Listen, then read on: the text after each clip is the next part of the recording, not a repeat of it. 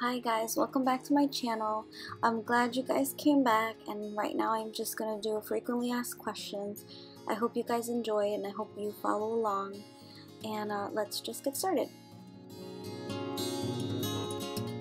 So I downloaded Office 365 and I'm using Word 365, and I'm putting in blank document.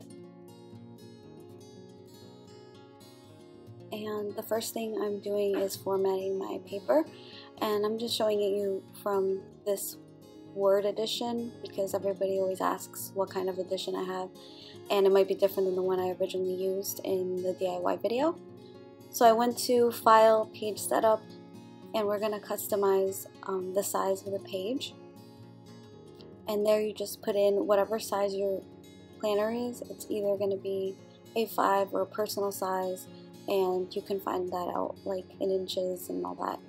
So the paper that you're actually going to do your work on is actually going to be the size of the actual planner insert, and then you can rename it.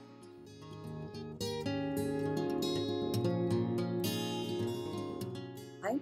And here I am also setting margins, and I'm just making sure everything is 0.25, which is a small margin. It's just so that you have room for everything.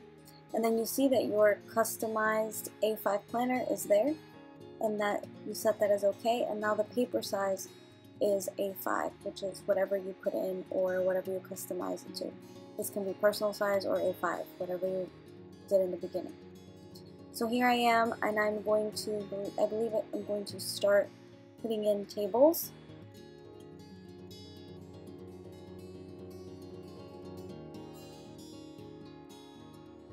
I'm going to change the margins first, and the top I'm going to put 2.5, the bottom also 2.5.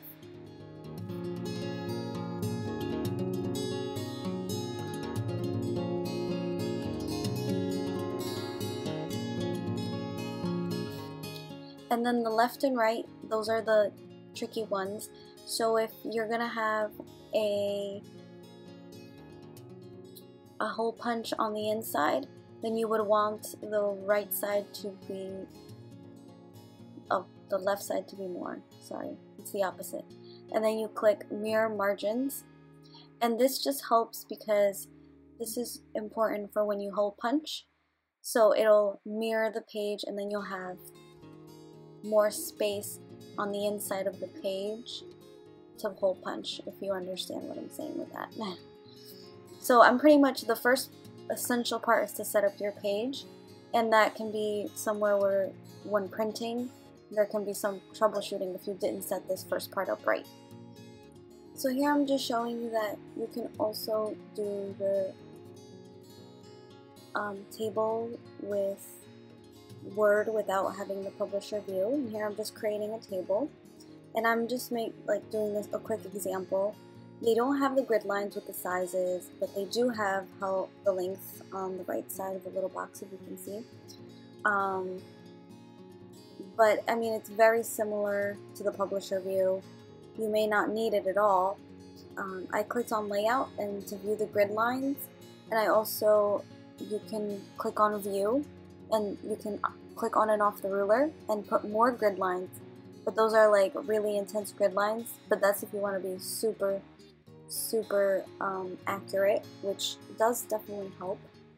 And then you can also click on the focus button, which makes it kind of like the publisher view, which just makes you focus on one thing. So like I said, those grid lines are there, and those are also good because, wow, look at that, like they're going to be super precise in their sizing. So then I went to table design, and here you can delete lines, and you go to, oh no, I went to layout, and I clicked on the eraser, and then I just clicked on the lines. It should click off, just make sure you're like right on top of the line. Yeah, so I'm doing that there. Somebody had commented saying that they weren't able to erase the lines, but it's all under layout in its table, and you can also redraw the line, which is draw table. So that's kind of an example of how you can do it without the publisher view and just regular Word view. So now I'm going to show another troubleshooting, which I think is printing and the size. So I'm clicking File, Save As, and I am saving it as a PDF.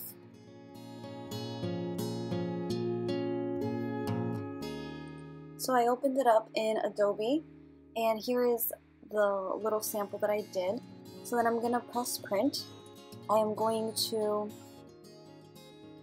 click on actual size, then click on multiple, then put custom and put 2. And both should appear, except that on my second page I didn't have anything, so that's why it doesn't look like there's anything there. But that should be enough.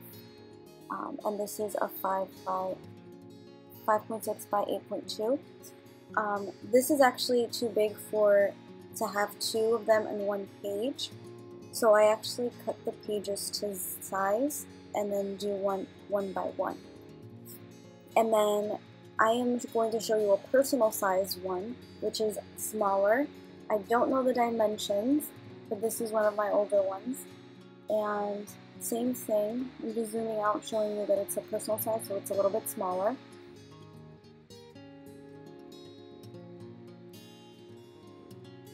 And then in this one, you should see both of them in one page.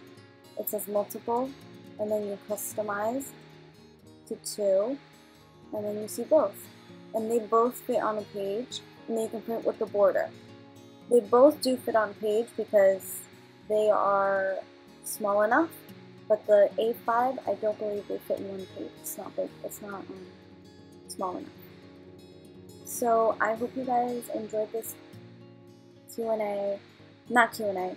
I hope you guys enjoyed this FAQ of DIY planners on Word. If you have any more comments or questions, please leave comments below. Subscribe. Thanks for watching, and just let me know any videos you guys want me to make or to do something new, or if you have more questions. So I'll see you guys later. Bye.